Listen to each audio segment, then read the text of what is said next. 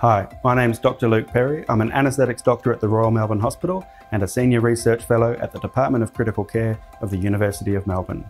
Every year, over 2 million people undergo major open heart surgery, and 1 in 4 will experience a post-operative complication. Now, imagine you're one of these patients who's about to undergo open heart surgery, and at your pre-admission clinic appointment, I tell you that as part of routine care, we'll be using a monitoring device called a pulmonary artery catheter. This device will be inserted by your anaesthetics doctor into a vein in your neck and floated into your heart, where it will finally sit in one of the major blood vessels in the lung, called the pulmonary artery.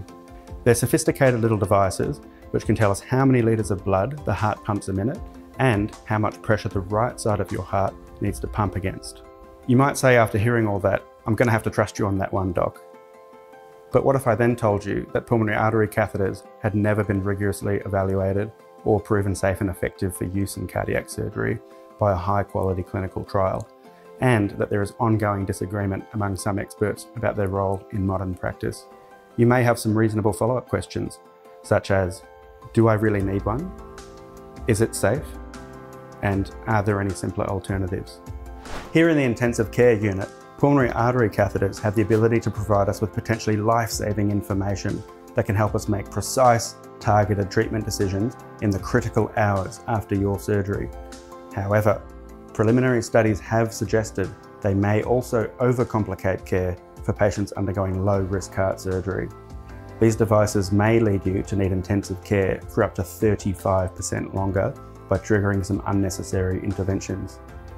Without a high-quality clinical trial, we remain uncertain about the balance of benefits and risks related to pulmonary artery catheters.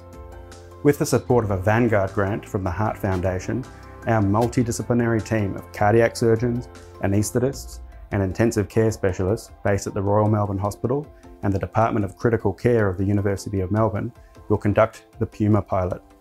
The PUMA Pilot is a Vanguard study which will lay the foundations of a quality, international and definitive randomised controlled trial, so we can make sure we're giving you the absolute best treatment and answer your previous questions. Do I really need one? Is it safe? And are there any simpler alternatives? On behalf of our team, we are deeply moved by the generosity of the supporters of the Heart Foundation, whose incredible donations will enable us to pioneer a world-first clinical trial aiming to simplify care and improve patient outcomes after open heart surgery. Thank you.